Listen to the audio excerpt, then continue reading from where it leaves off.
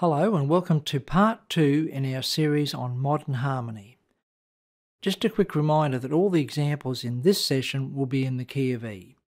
And also if you want to check out part 1 in the series, there will be a link in the description below.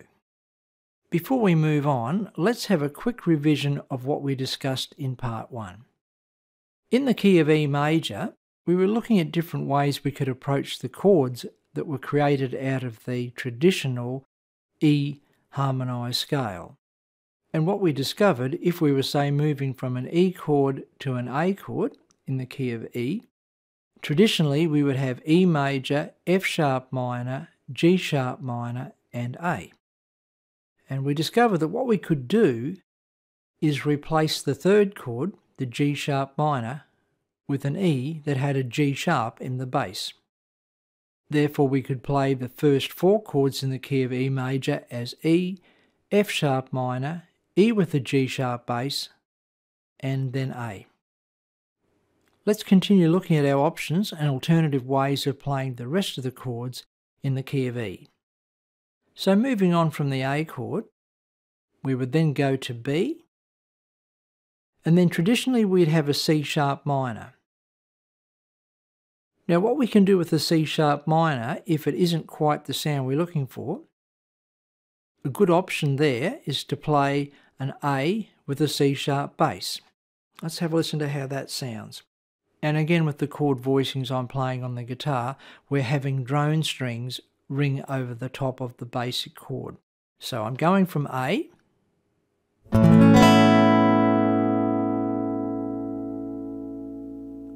with our drone strings.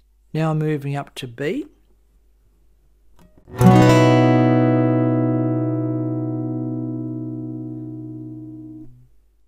And as we said, traditionally we'd hear C sharp minor next.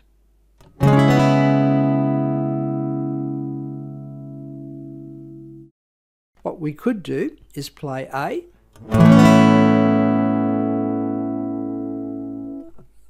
B,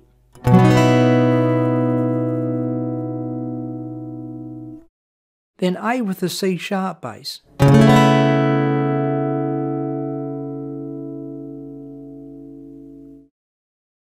I'm sure you can hear that creates a different emotion. The next chord in the key of E would be D sharp diminished. Now in contemporary music, it's not very often that we hear the diminished chord being played. In fact, this next chord I'm going to present is the chord that you're likely to hear as a D sharp. So instead of hearing a D sharp, the 7th chord in the harmonized scale in E, instead of hearing a diminished chord like we heard in the original harmonized scale in part 1 when I played the whole basic set of triads, so instead of hearing the D sharp diminished,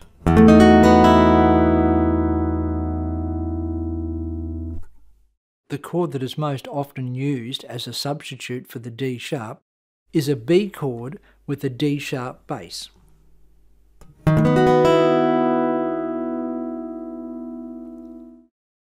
What I'll do now is play A, B, C sharp minor, D sharp diminished, and then the octave E chord.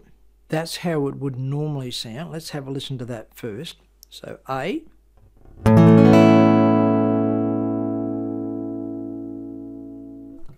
B,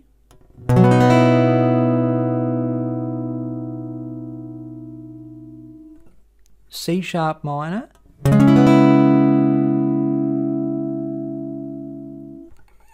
D sharp diminished,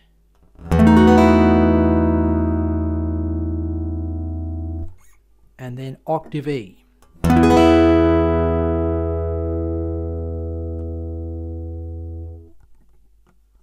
What we now know is that we could use this next set of chords as an option. We could have the A,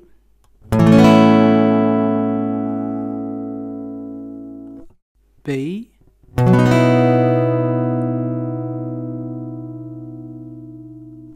A with a C sharp bass,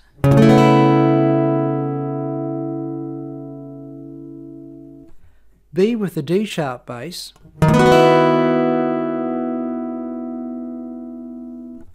and finishing on E.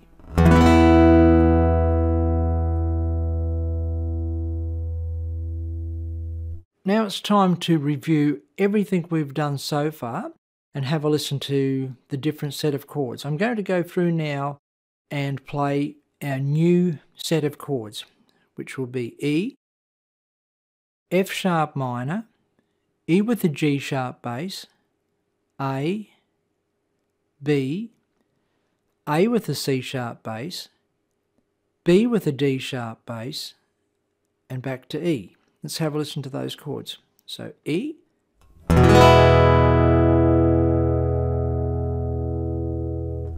F sharp minor,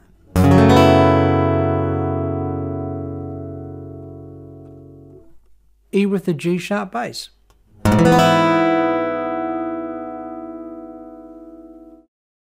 A, B, A with the C sharp bass,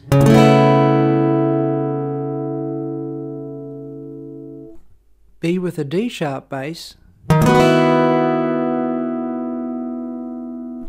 and back to E.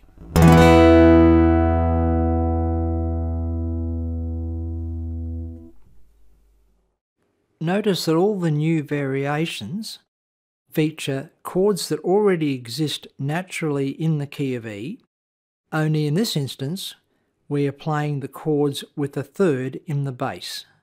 The E with a G sharp bass is simply an E major chord with the third note in the E chord, the G sharp, in the bass. The A with a C sharp bass is an A chord with the third note of the A chord, the C sharp, in the bass. And the B chord with the D sharp bass, once again, is a B major chord with the third note, D sharp, in the bass. Now the main thing to keep in mind at the moment is that we're not saying that these new chords with the third in the bass replace the original set of chords. They just give us another option. It lets us create a different emotion, or if you're working out a song or you're trying to find a harmony, an alternative harmony, it gives you an option in sound. So you can mix and match. You can use, for example, an A, B, C sharp minor. They are the traditional chords in the key of E, and then use the B with the D sharp bass before moving on to E. For example, that would sound like this: A, B, C sharp minor, B with the D sharp bass, and then E.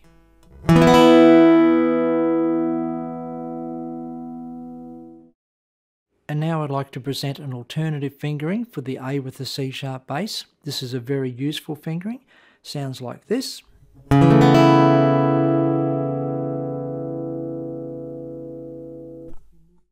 now if I move that shape up 2 frets, it will give us an alternative way of playing the B with the D sharp bass.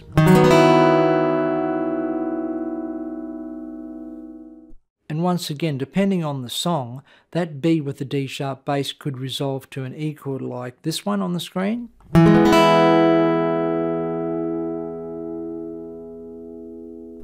That's an E major chord that contains a G sharp in it, so it is truly an E major chord. Or I could go to an E major without the third.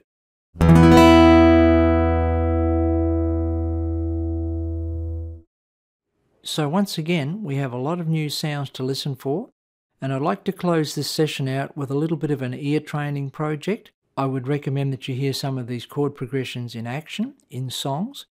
I would recommend that you have a listen to a song called How to Make Gravy by Paul Kelly, and that song features a bar of E, a bar of F sharp minor, a bar of G sharp minor, and then a bar of F sharp minor as the opening chords in the song, and each one of those chords have the drone strings on top. So it's E major, F sharp minor, G sharp minor, F sharp minor. Next, I recommend you have a listen to a song called Sweet Melissa by the Allman Brothers. This features the exact same chord progression as How to Make Gravy. And I'm only talking about the introductions, the first sounds that you're hearing in a song, and seeing if you can hear them in a song. And just before we finish this session, I'd like you to have a listen to one more song. This time, it's a song called Something in the Air by Thunderclap Newman. This song starts out in the introduction with one bar of E, one bar of F sharp minor, then one bar of E, one bar of F sharp minor. Then once the vocals start, the chord progression moves to 2 bars of E, then 2 bars of F sharp minor. And so I hope they give you a few things to think about and to listen for, and I look forward to catching up with you on the next session. Bye for now.